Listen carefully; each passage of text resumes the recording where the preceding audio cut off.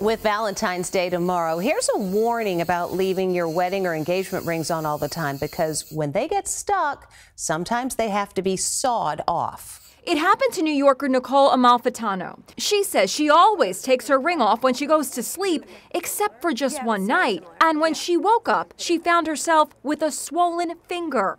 My mom was using soap to try and get it off, and because she kept pulling it, it was getting really red and inflamed, and I was getting worried that I would no longer have a finger. She and her coworker, Julia Rakoff, went to a jewelry store to see what they could do to help. Workers at the store came up with this idea, spraying Windex on Nicole's finger, but no luck. I was worried because her finger was turning purple. Next stop, the fire station, where FDNY firefighters cut the ring off with a ring cutter like this.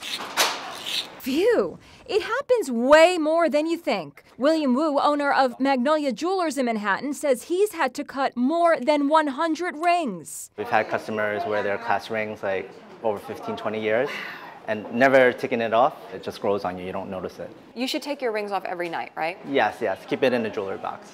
Paramus, New Jersey police officer Robert Sobosinski shared this body cam showing a woman whose finger swelled around her ring. But how tight is it?